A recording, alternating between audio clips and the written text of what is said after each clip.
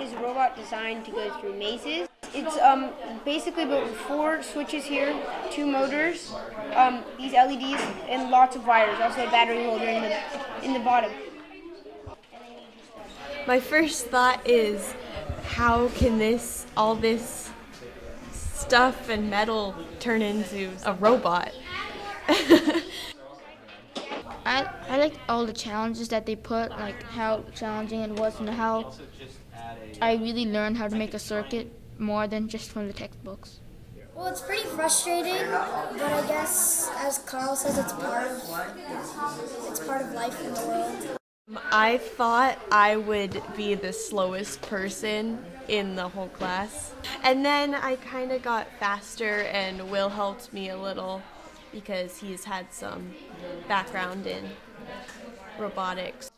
I learned how when the touch sensors touch, how it switches the way the current moves and makes it go backward.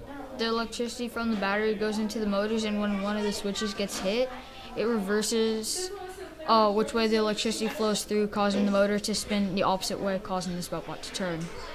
It's a little bit harder than it looks, but it's not as hard as like a walking, talking robot.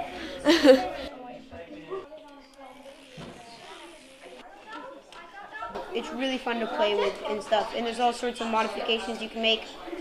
I saw the instructions for the Spout Bot. I saw a couple ahead, and I didn't like the style that it was with these 2 LEDs having to get powered by a separate switch, so I decided to connect them on so every time it gets hit, it turns on.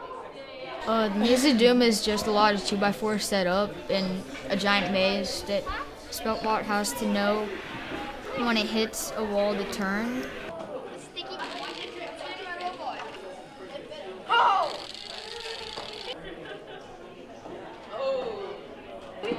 Now he's slowly moving.